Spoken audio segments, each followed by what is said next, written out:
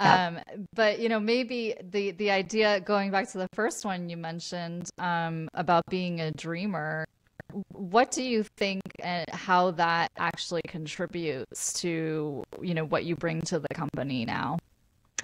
I think it's important as CEO to be a dreamer, probably within some limits, because I think sometimes dreaming too big can demotivate. But I think just again as a CEO, it's important that I am this visionary, that I play this role of visionary.